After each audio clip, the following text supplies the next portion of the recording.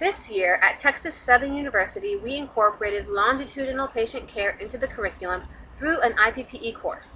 Students were divided into groups and assigned to one patient at a local senior community center whom they were to meet with regularly throughout the semester.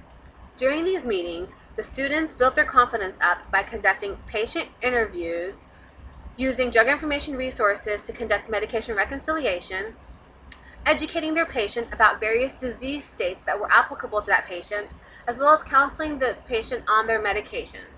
The students conducted physical assessments in diabetes, hypertension, and hypercholesterolemia as well. Working with a patient on a long-term basis, we have the ability to assess them, go over their medications, and we kind of get a better, a fuller picture of the patient by being able to reconcile their medications, monitoring adverse effects, and everything that we're learning in school is, is able to be integrated into the program as well.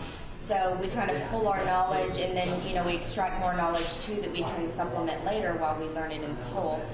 So we also can work with a patient on a one-to-one basis and allow them to be more proactive in their own health care.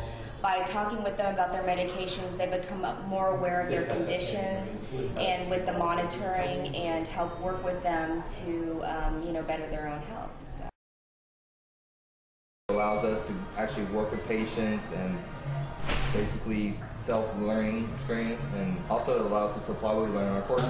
This interaction with the patient builds up more confidence and communication with the patient, and it lessens the fear of patient interaction. I like it because it kind of breaks the monotony of schoolwork, and you're putting emphasis on patient care, and it also benefits the community as well as the individual patient.